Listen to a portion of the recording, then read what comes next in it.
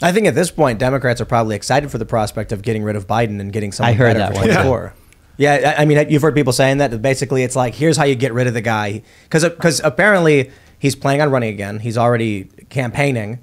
And it's like he's in a weak position. If it ends up being DeSantis against Biden, I don't think Biden wins.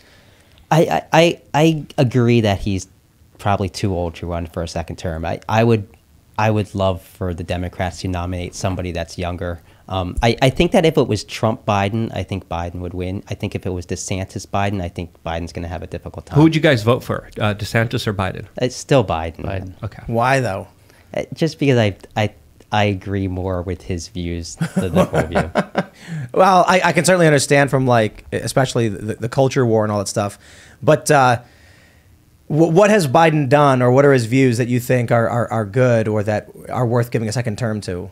I think he's done a lot of good. I think that, I mean, I could name several things. I think the CHIPS Act, which brought manufacturing of computer chips back to the United States, I think that's great for manufacturing here, but also great for, I think, our national security. The PACT Act with the burn pit thing, which he signed into law. The cap on senior prescription drug costs at $2,000. I think that's great. I think there's a lot of old people in the United States who aren't even buying drugs that they need because of the expenses. And I love the fact that he signed that into law. A lot of these things, I think, before the show we were talking about how we had Destiny on. What's his name? Steve Benelli. Benelli? Yeah, is it Stephen Benelli? Benelli. I thought it was Bonnell. Isn't it Bonnell? Bonnell? I thought there was an I. I don't know. Let me Maybe there's an check. I. But, I was saying, like, obviously, on a lot of core issues like healthcare, rights of the workers, bringing jobs back, bringing chip manufacturing, like that's a good one, by the way. Oh, it's Stephen Bonnell II, so I thought that was an I. Sorry, Steve. There you go. Wait, there's no I in there. But one of the issues I take, the most important thing, foreign policy. For me, I often go off on foreign policy. Like we had Alad Eliyahu, he's a reporter for us. And then we got into a yelling match because he called himself jokingly the resident neocon. Because he was saying, like, we should be at war in these countries. We should be stopping communism. It should be a unipolar world where the U.S. is in control.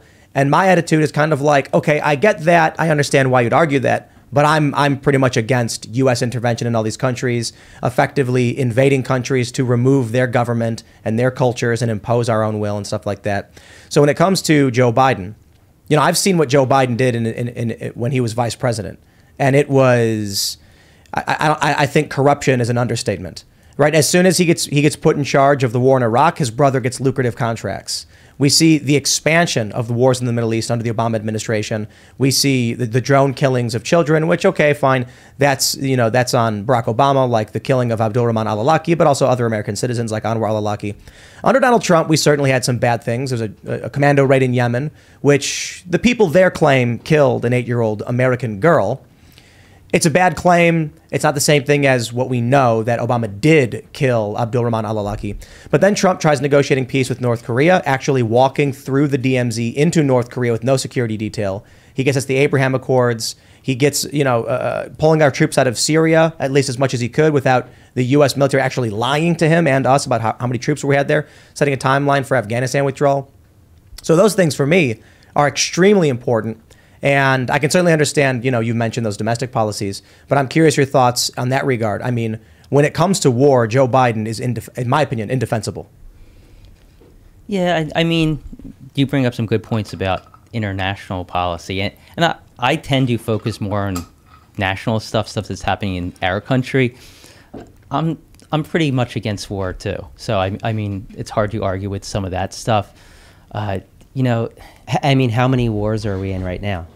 Oh, man. We don't even know about it. Yeah, the drone war. A lot of them are clandestine. A lot of them are secret. And that's because of Donald Trump. A lot of the drone wars. Well, there's the proxy. There's the proxy war. He signed these drone wars into secrecy, so the generals. I want to expand on that because there's the proxy war in Ukraine. There's also expanded operations right now in Africa. There's limited operations in Syria. Very limited covert ops in Libya. Always a troop presence in Iraq still, with fighting between the Sunni Shiites and the Iranians also getting involved there. A couple of years ago, we were bombing places in the Philippines. I don't know if we're still doing that now. A lot of this, again, is covert. So we moved from overt war to, of course, a lot of clandestine war, limited war. We kind of implemented the Henry Kissinger doctrine. And to answer your question, there's probably a lot more wars that we're involved in than we actually know about. Yeah, and I just mean official wars. We got out of Afghanistan, of course, but no, and I'm anti-interventionist. I don't think we should be dabbling in all these countries. I don't have a negative opinion on us helping Ukraine, though. I think that given what's happening over there, I think we do need to help them, just so that Russia's aggression doesn't spread throughout the rest of Europe. I mean, I hate to see us supplying weapons that are killing people, but at the same time, I fear more what Russia would do if they went unchecked. Well, how do you feel about U.S.'s direct involvement in Ukraine with our special forces on the ground? I wouldn't like that. Well, that's happening right now, and also Ukrainian soldiers are being sent to Oklahoma in order to get specific American training. I also forgot one very important war, and that's the war in Yemen, which is still continuing right now. It's a larger proxy war between the United States and Saudi Arabian coalition, which is creating one of the worst humanitarian crises in the world right now. I think these issues do matter, and I think not a lot of people take them seriously because they happen outside of the United States, but I definitely think we need more of a conversation about this, because the war in Ukraine, it's a very dangerous situation. And I understand that, you know, a lot of people are vying for influence or vying for territory or vying for power, but I think it's clearer than ever, if you guys agree or disagree, that the United States and other Western powers like the United Kingdom have prevented peace deals, have prevented a stop to this larger proxy conflict, and have prolonged it and are prolonging it by giving more weapons to it, making sure that it won't stop anytime soon, which I think is tragic for the people of Ukraine, tragic for the people in Europe, and also tragic for everyone else in the world, as of course this larger proxy war is also creating a humanitarian crisis when it comes to energy resources, fertilizer, and affecting some of the poorest people in the world. Yeah, but a peace deal between Russia and Ukraine would require Ukraine to give Russia something that they didn't have before the war started, right? And I mean, when it comes to peace deals and negotiations, every side has to give something up. So Russia would give something up, Ukraine would give something up. I mean, we reached the point where even Henry Kissinger, an absolute war criminal, the butcher of Cambodia, is coming out publicly saying, guys, this is getting out of hand. We need a peace deal here. Yeah, but so when it comes to negotiations, both of the parties are going to have to concede on something. But it's hard to say, okay, you know, Russia should gain for invading Ukraine.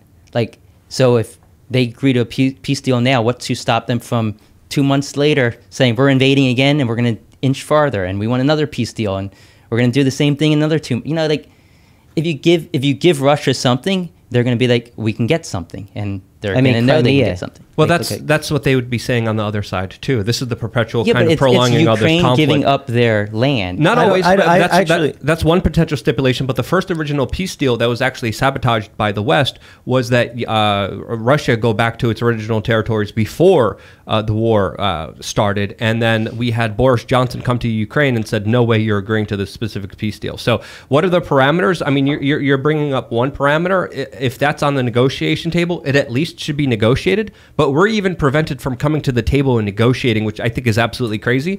And rooting for more war when there's so many things at stake here, when there's so many innocent lives being lost here, is just absolutely crazy in my opinion. And this is my answer. You know, you were mentioning like you concern more about domestic policy, and I completely understand that. But how many years was it where Flint's pipes were not fixed, and these kids are getting, you know, there's like legionnaires in the older population, lead and other contaminants, and now we're learning in a bunch of different cities across this country. So that's why when AOC first announced the Green New Deal, when it was very, very rudimentary, when it was just like this idea of we're going to rebuild infrastructure and massively invest in renewable energies, I was 100% on board. I was like, this sounds amazing. Then she puts out this document where it's like, once we do away with air transport and farting cows, which I understand was a joke, but I was just like, I don't understand what free college for people of color has to do with fixing pipes in places like Flint. And the response I got from people, a lot of people on the left, was, well, it's all tied to the same problem. And I'm like, no, it literally isn't. Kids are drinking lead. And instead of spending the you know, what is it, $30 million or however much it was going to cost to fix these pipes, we're blowing up people in foreign countries. And I think the reason we're doing it is because the U.S. will do anything to maintain the petrodollar, that the world reserve currency will stay the U.S. dollar. So we give money away to Pakistan for gender studies programs because it means they'll spend it, because it means everyone will maintain confidence. So we neglect the things that are actually going on here at home. They throw crumbs out. Meanwhile, the southern border is completely just shattered. And you've got people and children dying in the river, crawling through the desert. They ignore those issues. It feels like they're just offering up whatever they can to keep people placated while they actually siphon away the resources from the people in this country for the issues of blowing people up overseas. And more importantly, when it comes to Ukraine, my view of Ukraine is, to go back to what you were saying about Ukraine have to give something up. I don't actually view it that way. And this is kind of a hard thing to say because I have Ukrainian friends and it's really difficult to talk to them about this. But Ukraine wouldn't be giving up anything because there is no Ukraine. There's a proxy land between Russia and the United States. It's been there since the fall of the Soviet Union. And the US and Russia, or I should say NATO and Russia, have been playing dirty games in that territory. Russia regrets giving it up with the fall of the Soviet Union. They think it was a mistake. They need Crimea as a warm water port, access to the Black Sea, to the Suez, Mediterranean, et cetera, et cetera. And they're mad that happened. So they want to take that first. Then they're running the risk because they only have that bridge. So they want a land bridge. That's why they want the Donbass region. The United States, of course, is doing influence operations through USAID and other organizations in Ukraine to gain influence. You end up in 2014. I'm actually there. I'm interviewing people about this. Yes, many of the Ukrainians outright are like, we would rather be with the EU than Russia because we remember the Soviet Union and it was bad. But then the president gets removed, flees to Russia. You get Zelensky instead. You get the whole fiasco with Burisma, Hunter Biden, Joe Biden, and all of that corruption. And then I look at it like you've got Burisma, an energy company. Surprise, surprise. Gazprom has effectively a monopoly in Europe. It's Russia's monopoly through Gazprom, through Ukraine. The U.S. starts putting its resources and assets into Ukraine in the energy sector, notably Hunter Biden, as well as a former CIA director or something, working at Burisma. A prosecutor, Viktor Shokin, is then investigating Mykola Zlochevsky, the founder of this company, for corruption. I think 12 to 14 different investigations. Joe Biden then flies there, says if you don't fire the prosecutor, you're not getting the $1 billion, which is an illegal quid pro quo. I'm not saying he did it to protect his son, but his son did work for the company, did make money from that. The investigations were happening, and it was illegal for him to do. Everything together, and I'm just like, you know what I see? I see a guy, Joe Biden, who when he was the vice president, was placed in charge of the war in Iraq, and then immediately his brother got lucrative multi-million-dollar contracts to build housing and other buildings and other construction in that country. Surprise, surprise. Politico wrote an article called Biden Inc., where they go over all of the lucrative deals the Biden family's just fallen into in relation to the position of Joe Biden. So now we're looking at Ukraine. Joe Biden's dumping $100+ billion, just constantly saying, give more money, give more money, give more money. Zelensky is refusing to negotiate and saying, we will not surrender. By the way, US, give us more money. And I'm sitting here being like, can we fix our border? Can we fix the pipes? Can we make sure these kids are getting clean drinking water? Can we stop blowing up people overseas? My view of this whole thing is that you've got a corrupt parasite class like Joe Biden, and not just him, but many of the Republicans as well. And they just seek to extract as much as possible for themselves. And I think what they're probably doing at this point is transferring their resources to like Panama, because we learned that from the Panama Papers, so they can put it in holding so that when the U.S. finally implodes because they've extracted everything they can, they're going to send it over to China, where state capitalism will favor them. Long story short. It's a good story. Well, okay, so I mean, I don't disagree that we should be concentrating more on America and what's happening in this country. A lot of your Joe Biden stuff I disagree with. I think that Viktor Shokin was pretty much wanted to be, the whole Western world, our allies all wanted him ousted because he was a corrupt prosecutor and he wasn't actually prosecuting people he should have been prosecuting. But like who? I mean, if we're talking about corrupted politicians in Ukraine, Ukraine is known for corrupted politicians. But listen, sorry, these guys had a to address that. I can agree, right? The West did want Viktor Shokin out. That was the policy. The issue is that when Viktor Shokin got ousted, Mykola Zlochevsky, this is what Biden said. He said he wasn't prosecuting the guy. He wasn't going after him. So we got rid of him. They bring in a new guy, and Zlochevsky returns. So I think it was London froze Zlochevsky's assets. Viktor Shokin gets removed by Biden. Zlochevsky immediately returns to Ukraine to resume his work. And then when Trump gets in and starts poking around, Zlochevsky flees the country again. So I'm not going to believe this argument that, well, we really wanted him out when removing him actually helped the guy that was supposedly the corrupt guy in the first place. It just doesn't make sense at all. I mean, you can come up, you can say, Hunter Biden was working in Ukraine. It's corrupt. He was feeding money back to Joe Biden. I mean, you could say that. I'm not even saying any of that. But I mean, people do, right? Right. But my point is, you've got a CIA director. You've got Hunter Biden. CIA director's name, by the way, is Joseph Kofor Black. He was on the board, right? Yeah, they put him on the board. And so it's like, look, man. Here, I'll tell you what I think. I don't think in this instance that it's overtly like Joe Biden's getting 10% for the big guy with his son. I think it's that Europe didn't want to pay exorbitant prices for natural gas, but Russia's got him by the balls. The U.S. wanted to build a pipeline through Syria and Turkey called the Qatar-Turkey pipeline. Syria said our ally Russia would be mad at us if we let you do that, so we won't. Surprise, surprise, we get lucky and a civil war erupts in Syria, which is going to basically grant us access. Russia, of course, has their base in Tartus, creating all sorts of conflict. I think the U.S. wants to get cheaper energy into Europe. They want to strengthen the European Union with more energy, with more economic development, because they want a stronger bloc to compete with China. In a certain sense, I'm not necessarily trusting all of the elites. I think. I agree with you there. I think that's part of the U.S. plan. Yeah, right. It's a big component. And when Syria was not willing to abide by this offer, I suppose. Let's just call it convenient that there's a massive destabilization and the West is, of course, against Bashar al-Assad. Then when it comes to the fact that Gazprom runs, I think, 20% of natural gas through Ukraine, the U.S. all of a sudden has this interest in getting rid of a corrupt prosecutor who happens to have like 12 to 14 investigations into the founder of an energy company where Joe Biden's son and a CIA director are currently on the board. I think the U.S. is trying to gain control of energy. Makes a lot of sense. Russia's competing with them. They're using Ukraine as a proxy. I get it, man. It's tough because I don't want the U.S. to falter. I don't want China to rise and take over, and then we have Chinese state communism. But I also take a look at Joe Biden flying Hunter to China on Air Force Two for private equity deals, and I'm just like, I don't trust them at all on any of this. Yeah, I understand that, and I definitely think what you said is correct, that the U.S. has a lot of interest in keeping the U.S. dollar value up, because without it being up, we can lose ground to China and our other adversaries. But the whole, I think the right is quick to push this Joe Biden, Hunter Biden corruption thing, like the 10% for the big guy, that deal, right? That deal never took place. That deal never actually went through. And Joe was a private citizen at the time. That email was who in a subsequent email said, I don't want anything to do with this.